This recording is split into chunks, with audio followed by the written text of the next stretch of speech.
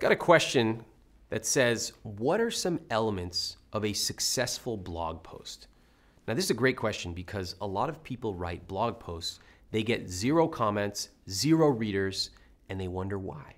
But they do the same thing over and over again and never get to the root cause.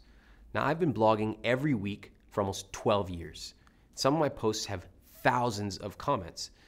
And I kind of went back and looked at these posts and tried to identify the common patterns in popular posts.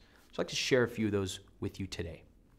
Number 1, make it relevant to your reader. What do I mean by that? Focus on what your audience wants to hear, not what you want to talk about. The classic example in personal finance is everybody was writing about savings rates and Roth IRAs. But what people really wanted to hear about was, hey, I got a cheap friend that never tips when we go out. What am I supposed to do about him? Write and meet your audience where they are, not always where you want them to be.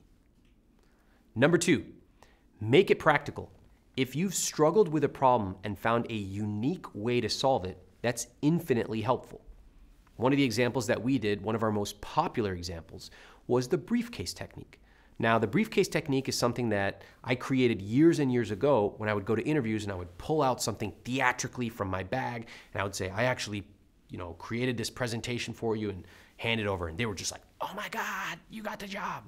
So I refined it, I tested it, and I created a little video on it and I gave it away. It turned out to be one of the most popular things we have ever done. That was a unique spin. You might have a unique spin on your own area. Think about how to name it, package it, and then deliver it to people, and it will spread. Number 3, make it personal. Don't write in corporate jargon.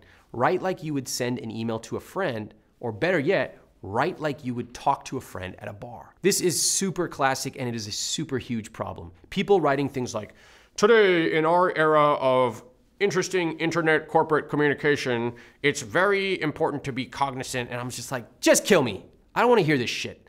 What I want to hear is a friend saying, look, dude, I totally get it. I went out last night. I had this crazy thing happen. I woke up in the morning. I was hungover.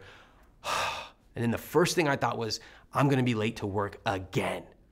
I can't afford it. How can I afford to be late to work? And now we talk about productivity solutions or whatever. That's completely different than saying, there are 3 key steps to being productive, right? I'm telling a story. Go look at these old magazines called Reader's Digest. Every single article starts with this great relatable story. This is how you want to talk. This is how you want to write, like you would be talking to a friend at the back of a bar. And if you can do that, you will stand out from everybody else. Number 4, make it engaging. Ask your readers to weigh in with their thoughts. Ask them to write you back, comment, and then showcase their answers.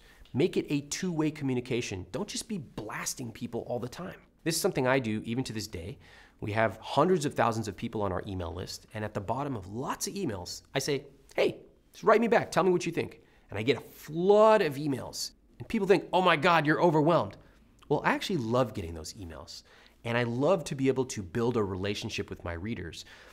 That is something that sets you apart from everybody else. If you can actually make it dynamic, and you can also take the comments you get and work them into future material. Completely different than somebody who just automatically set up a bunch of emails and went to the beach. Number 5, be unique.